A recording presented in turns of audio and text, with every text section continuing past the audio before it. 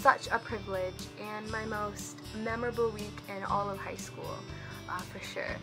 Not only did I learn about, my rights, my responsibilities of citizenship, but I got to meet such an empowering group of women, truly.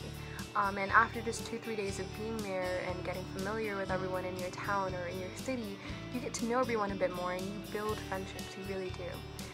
And honestly, when the week is over, you realize how much you don't want to go. My time there with my girls, my counselors, everyone who contributed, they just made that week so much more fun, and I would do it all again in a heartbeat. I attended Girls State in 1985. It was one of the best experiences I've ever had.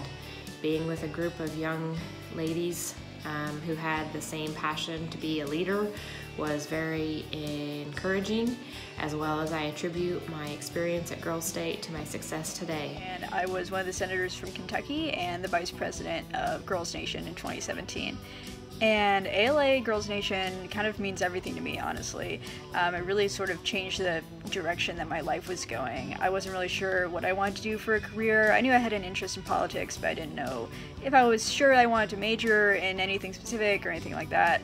And after Girls State and Girls Nation, I just knew that after that amazing experience, like, this is what I want to do and this is what I want to put my energy into, and that I have the capacity to do it. I think the whole experience was so empowering. It's such a distinct, environment of young women coming together and like discussing issues from all sorts of different backgrounds and states, and just going on these amazing tours and getting to see these museums and meet with legislators and have these great speakers come in and talk.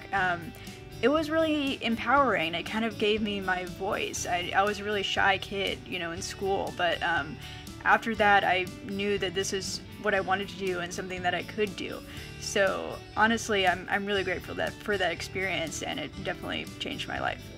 I attended Girls State in June of 2019, and I served as the Secretary of State for Girls State, which was very exciting. I absolutely loved the program and the relationships I formed. The girl who was my roommate is now one of my best friends, and I see her all the time and talk to her every day.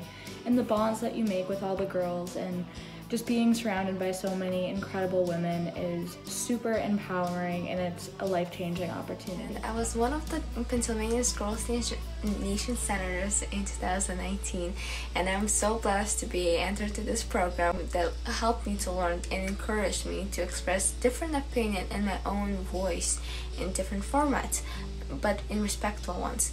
I got to hear from all over the country, all the concerns from different girls and different individuals, and it was really helpful for me to acknowledge the other side of the world. I loved Girls State because of the people that I met there, and I think this is a really common thing that you'll hear from people who have gone through the program. But everyone that I talked to seemed to be working on or involved with something really interesting and different from the last person I had talked to.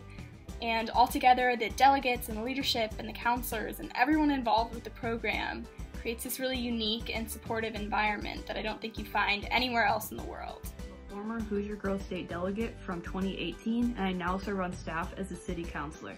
And my favorite part of the Hoosier Girls State program was definitely the confidence that it gave me within that one short week I was there.